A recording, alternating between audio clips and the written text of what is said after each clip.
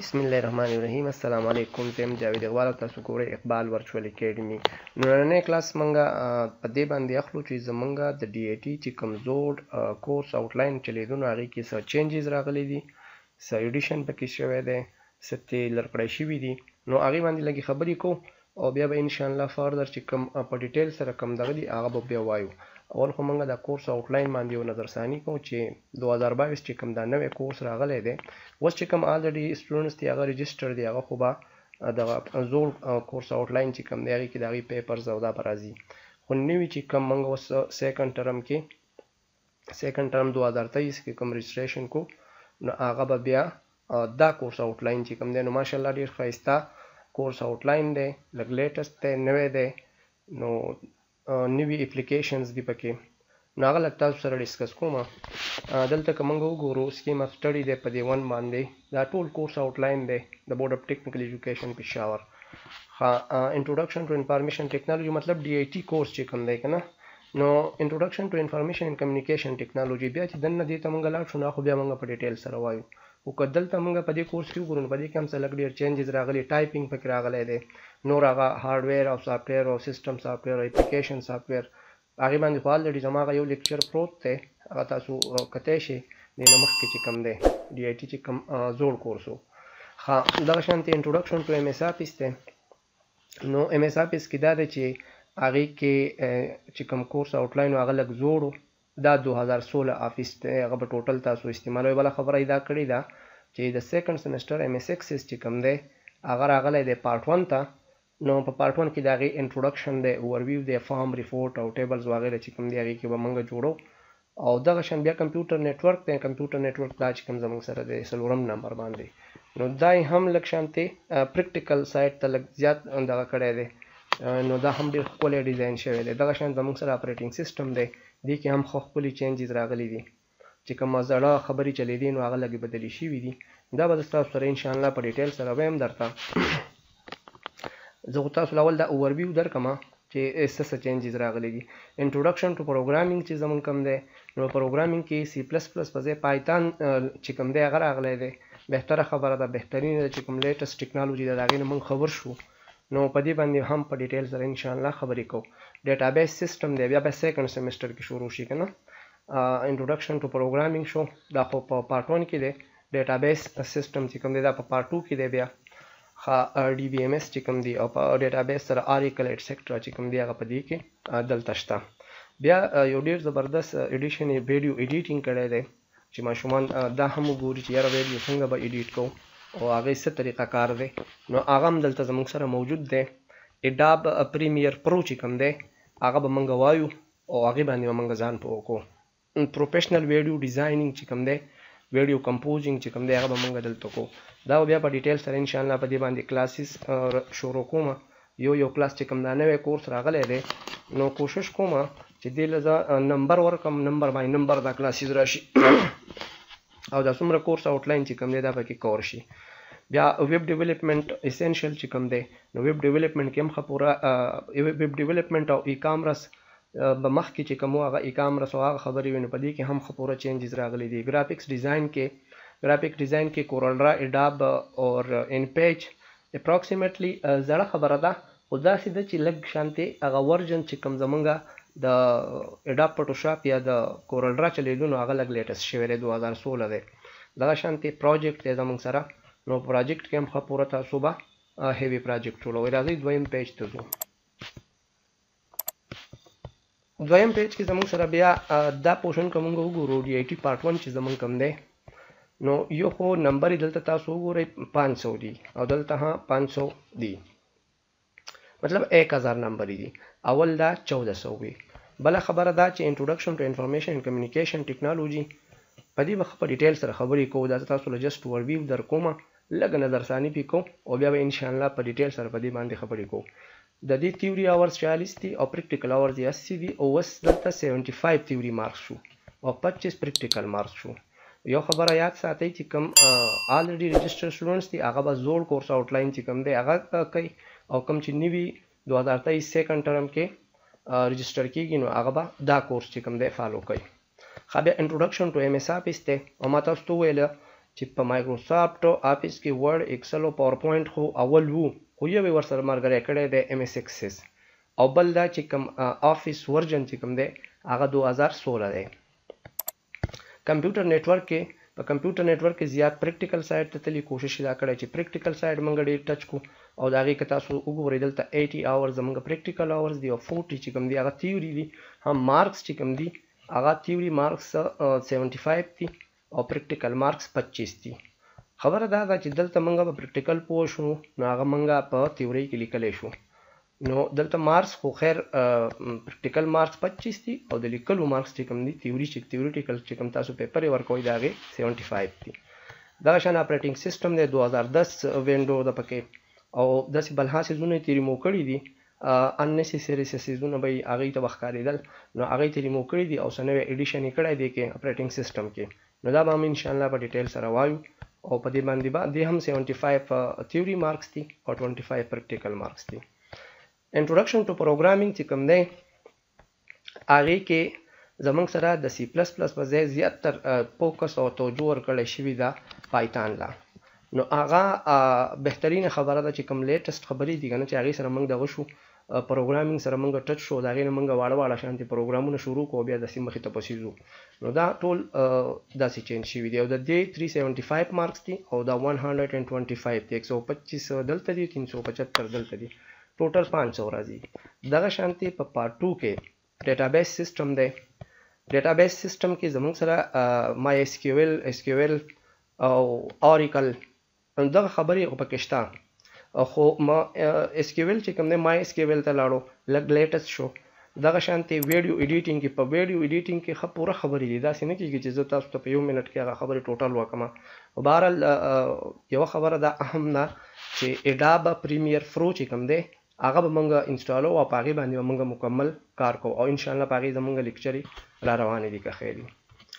ویب ډیولپمنټ اسینشل چې کوم دی نو ویب ډیولپمنټ کې هم ښه پوره چینجز راغلي دي او دا به هم ښه په بهترینه طریقه باندې په دې باندې هم ښه پوره خبرې کوو او که دلته بیا تاسو وګورئ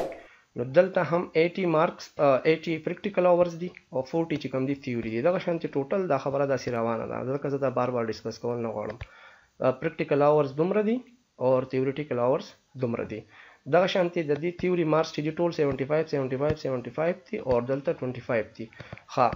کیپسټون پروجیکټ چې کوم دی چې کوم هغه پروجیکټ به موږ کوو نو هغه دلته هم هغه شانتې ایز اټ ایز هغه خبره ده خو لږ به دا په های پیمانه باندې په های لیول باندې کول غواړي او د دې 100 مارکس دي ښه دغه شانتې تیوري مارکس جوړیږي د دې 300 او دلته جوړیږي 200 نو دا راځي 500 نو 500 او 500,000 د دې مارکس دي دا چې که زه بیا پیج بای پیج ځم نو انشاءالله دا به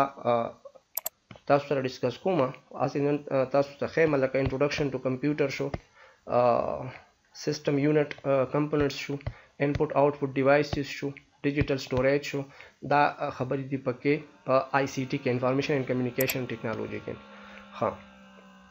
سافټویر سیسټم دی اپلیکیشن سافټویر دی سیسټم سافټویر دی د انټرنیټ اینڈ د ورلد وایډ ویب هغې باندې خبرې دي او یو پوینټس انشاءالله زه داسې کوشش کوم چې تاسو ته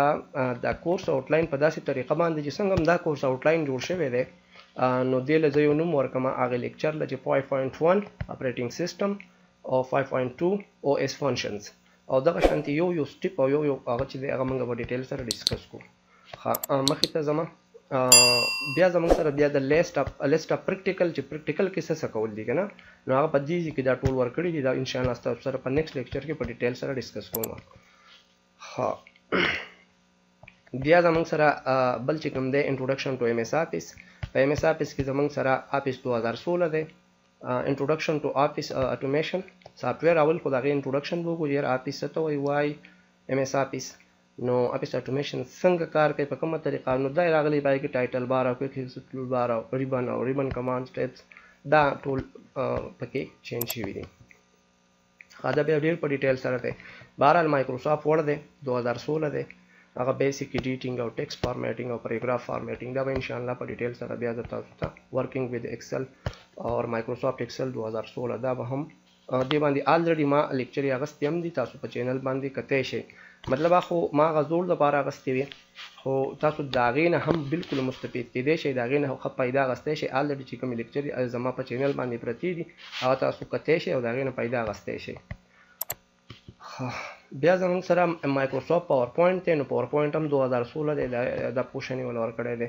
دغه شان دي زموږ سره مایکروسافټ ایکسس چې کوم دی چې په سیکنډ سیمسټر کې دا یو جدا سبجیکټ و اوس دا په پارټ 1 کې انکلوډ شوی دی د ایم ایس آفیس سره دا د ایم ایس آفیس یو پارټ و یو حصه وه خو دا چې و دا په سیکنډ سیمسټر کې جدا و د ډیټابیس سره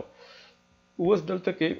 ایم ایس ایکسس چې کوم دی هغه راغلی د مایکروسافټ آفیس سره په سیکنډ سیمسټر کې دی بالکل جدا و بیا د دې په باره کې هم پریکټیکل خبرې کړې مایکروسافټ ورډ 2016 لکه تاسو به 2016 ورژن چې کوم دی هغه استعمالوئ او نور چې د دې کم ډیټیل دی هغه به زه تاسو سره ډسکس کوم انشاءالله نیکسټ لیکچر کې خامخې ته چې موږ راشو نو دا بیا ټول هغه ټاپکس دي زموږ سره چې موږ ته څه ویل پکار دي که نه یو نو دې لکه موږ بیا داسې نمبر ورکړو چې 5 نمبر کلاس 6 نمبر کلاس 7 نمبر او داسې په دې طریقه باندې تاسو ته انشاءالله لیکچر درکړم نو ډېره به بهتره دا ټول کورس به پکې انشاءالله کور شي که خیر اراده خو مې داسې ده الله دې همت او طاقت راکړي بیا دغه شانتې دغه ټول هغه پوینټس را روان دي چې یار مایکروسافټ ورډ کې به څه وایې په مایکروسافټ پاور پوینټ کې به څه ویل غواړي لکه دا 46 نمبر دی کریټ ا نیو پریزنټیشن ان ایم ایس پاور پوینټ 2016 یوزینګ د فایل ټیب دا ټولې خبرې اوس په دې ټایم کې زه ډسکس کول نه غواړم بیا مخې ته راشئ دلته زموږ سره بیا ډي آی ټي پارټ 1 کې چې زموږ سره نور کم جرنل ابجیکټیو دي دا کم سبجیکټ دی کمپیوټر نیټورک دی نو په کمپیوټر نیټورک کې د کیبل چې کیبلینګ څه ته وایي بیسیک ټرمینالوجیز ده بیا د هغې نه زموږ نه علاوه د هغې نه ټفالوجي خو په هغې کې هم د فزیکل لیپټاپ کمپیوټر اسکال ټپالوجي نیټورک ډیوایسز دي سپیلینګ آی تھنک بیا زما سره ټرانسمیشن میډیا ده دغه شانتې به نیکسټ لاړ شئ تاسو او دا د نیټورکینګ دا چې کوم خبرې دي آی پی ایډریسز او هاو نیټورک ټرانسفر ډیټا دا څنګه ټرانسفر کوي په دې باندې بیا اپلیکیشن لیر او پریزنټیشن لیر دا وایس آی ماډل دی اوپن سیسټم انټرکنیکشن دا خو الریډي ازور کورس کې دی خو بهرحال دې کې دا هم شته مطلب داسې نه ده چې ټوټلی چینج کړی خو څه ایډیشن یې کړی څه اننیسیسري خبرې ریموو کړي دي او څه ضروري خبرې داسې دي چې هغې پکې ایډ کړي دي لکه په آی سی ټي کې اوس ټایپینګ ایډ شوی دی نو دا ښه خبره ده پریکټیکل پورشن دی بیا په دې باندې موږ دلته پریکټیکل کو انسټالیشن اینډ کنفیګر موډم ډي ایس ایل کنفیګریشن دی دا ټولې خبرې سټریټ کیبل څه ته وایي کراس کیبل څه ته وایي کیبل څنګه جوړیږي او کلر کمبینیشن د هغې صحیح په کومه طریقه جوړیږي دا ټولې خبرې دلته کې دي او دا پریکټیکل دي دا کول غواړي نیکسټ بیا موږ راځو زموږ سره دا دی ډي آی ټي پارټ 1 دی او دا سبجیکټ چې دی اپریټینګ سیسټم دی اپریټینګ سیسټم کې بیا مخې ته که موږ راشو نو اوورویو اف ان اپریټینګ سیسټم په هغې به یو نظرثاني کوو او د هغې نه علاوه فنکشن اف اپریټینګ سیسټم دی او انټروډکشن ټو وینډو 10 دی وینډو 10 باندې به موږ خبرې کوو د هغې ټاسک بار د هغې انسټالیشن ریکوایرمنټس چې کوم دي دا ټول خبرې به انشاءالله په ډیټیل سره کوو په هغې کې نیټورکینګ څنګه مطلب کنیکټیویټي به څنګه کوئ هغه وایر دی که وایرلیس دی دواړه وینډو سرور 2019 او 2016 ده پکې دغه شانتې مخکې راشي انټروډکشن ټو پروګرامینګ دی پروګرامینګ کې دلته تاسو وګورئ پایتان پروګرامینګ لینګویج دی او په هغې کې بیا چې کوم واټ از پروګرام او د هغې نه علاوه نور چې کوم په هغې باندې ډیټیلز دي هغې دلته لیکلي دي اوس په دې ټایم کې ما تاسو ته ووایي چې جسټ اوورویو او زه تاسو سره صرف دا ډسکس کول غواړم او بیا نیکسټ راشئ دا هم د دغې پروګرامینګ پایتان لینګویج چې کوم دي د هغې پروګرامینګ چې دی د هغې هارډویر ریکوایرمنټس او سافټویر ریکوایرمنټس او د هغې بیا نور ډیټیل چې کوم دي دلته موجود دي دغه شانتې راشئ بیا ډیټابیس سیسټم دی نو ډیټابیس سیسټم کې زموږ سره دلته کې په کورس آوټلاین کې انټروډکشن ټو ډیټابیس کانسیپټ چې ډیټابیس کانسیپټ څنګه جوړ شي او په هغې کې بیا مای ایس کیو ایل چې کوم دی نو دا یو ایډیشن شوی دی ایس کیو ایل مای ایس کیو ایل سټرکچر کیولی لینګویج چې کوم دی هغې باندې به موږ خبرې کوو بیا دلته کې انسټالیشن اف مای ایس کیو ایل کمیونټي سرور 8.0 دا خیر وړې خبرې چې کوم دي هغه به انشاءالله نیکسټ لیکچر کې کوم دغه شانتې زموږ سره د دې هغه کمانډز وغیره چې دي هغه دلته لیکلي دي چې دا کمانډز خامخا دا کول غواړي ماشومانو ته د هغې نه علاوه د دې پریکټیکل او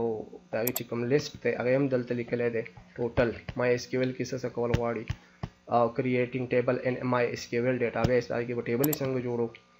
اور دا نور هم د هغې ډیټیلز دي بیا ویډیو ایډیټینګ دی چې زبردست دی بهترین دی بیکګراوند اینڈ هیستوري اف ویډیو ایډیټینګ دی صحیح ده دا به موږ کو او پای کې دا ټول ډیټیل دي اول خو دلته کې تاسو ګورئ انټروډکشن ټو اډاب پریمیر پرو نو دی باندې اډاب پریمیر پرو دا یو سافټویر دی چې هغه کې موږ ویډیو ایډیټینګ کو پروفیشنل ویډیو ایډیټینګ کو مختلف ورژن لري خپل کمپیوټر ته کته غواړي او د هغې مناسب سره د هغې باندې انسټالیشن کول غواړي د کمزورې ورژن او که د ټول نه لیټسټ ورژن دواړو کې تاسو کار کولی شئ پریویس ورژن باندې که تاسو پوه شئ نو راتلونکي کې دومره کمانډونه لږ شانتې چینجز راغلي خو د انسان هغه بیکګراوند جوړي هغه کولی شي هغه مخې ته بوی شي نو دا خبره نه ده چې تاسو آفیس اول 2010 کړی دی اوس په 2016 کو نو دې کې څه مشکل نشته بله خبره ده چې کوم لیټسټ راځي نو هغه اکارډینګ ټو پریویس چې هغه اساني مشکل نه او باقي کې فیچرز چې کوم دي خصوصیات پکې سی وای دغه شانتي کوم لوګو انټرو ویډیو کریټینګ لکه لوګو به څنګه کریټ کو انټرو ویډیو شو دا به څنګه کریټ کو کنه گرین سکرین بیکګراوند ریموو دا به څنګه گرین سکرین چې کوم دی هغه به د بیکګراوند ریموو کو او نه جست ریموو کول دي بلکې په هغې باندې څه لګول هم دي دا به څنګه کو دا ټولې خبرې دا ویډیو ایډیټینګ سره تعلق لري او انشاءالله په دې باندې به ټولې لیکچرې سټیپ بای سټیپ راځي دغه شانتي مخکې زموږ سره بیا ویب ډیولپمنټ دی په ویب ډیولپمنټ کې که په ډیټیل موږ وګورو نو HTML 5 چې د هغې انټروډکشن دی انټرنیټ اینډ ورلډ وایډ ویب انټرنیټ دی د هغې نه علاوه HTML CSS دی HTML لینکس دي دا ټولې خبرې په دې کې دلته موجود دي ګرافیکس ډیزاین دی په ګرافیکس ډیزاین کې زموږ سره چې کوم دی اډوبي فوټوشاپ 2016 دی ټیک شو د ټولو نه لیټسټ ورژن کوشش کوو چې هغه موږ ټچ کو په دې خپلو لیکچرو کې او دغه شانتي کورل ډرا دلته که تاسو وګورئ کورل ډرا هم 2016 دی اور پای کې بیا بیسک دی او د هغې چې کوم شیپس وغیره چې کوم شیپس اینډ لاینز دي که نه د هغې یو شیپ دی بیسک شیپس ورکینګ وذ پاتس ماډیفای پاتس پاتس سره به څنګه مطلب ورکینګ وذ پاتس او به څنګه ماډیفای کوو پریویس کې هم داسې وه خو دا ورژن یې ورته چینج کړی دی ښه کسټمایز پکچر دی او په دې کې بیا اډوبي فوټوشاپ 2016 کورل ډرا 2016 دا په پکاري او د هغې نه علاوه انفیج چې کوم دی د انفیج اردو انفیج دا فوشن دی پکې نو انفیج کو ها یو ورژن چې اپراکسیمیټلی پای کې دومره چینجز نشته تقریبا یو شانتي دي نمونه چینج کیږي را چینج کیږي خو تر څو پورې چې زما خپل هغې کې باره کې دغه دی نو دومره هیوي چینجز د انفیج په ورژنز کې نه راځي ماینر واړه شانتي څوک یو شانتي انټرفیس ورکړي څوک بل شانتي انټرفیس ورکړي نو دا د یاري څه خبره نه ده اسان شوی دی مشکل شوی نه دی خو لږ شانتي دا ده چې نوی دی زموږ لپاره نو لږ کار به پرې کوو ښه دغه شان زموږ سره بیا چې دی د DIT فار 2 دا سبجیکټ چې دی دا کیپسټون پروجیکټ دی پروجیکټ څنګه چې پروجیکټ تاسو مطلب اپلیکیشن ډیولپمنٹ یوزینګ پایتھن ډیټابیس ډیولپمنٹ ویب اپلیکیشن ډیولپمنٹ گرافکس ډیزاین ایکسپلورینګ فالوینګ فیلډز فار فایندینګ ا پرابلم دا ټول سټیپس دلته لیکلي دي او دا به تاسو سره په ډیټیل سره انشاءالله په نیکسټ کلاس کې ډسکس کوم د کتلو یو جهان مننه کایندلی چینل سبسکرایب کړئ لایک کړئ شیر کړئ او زه کوشش کوم چې دا څومره الریډي دا ما در تاسو سره دا خبرې وکړې دا خو جست هغه انټروډکشن او چې تاسو صرف خبر شئ چې کوم نوې هغه چې راځي د سیکنډ والا چې کوم دی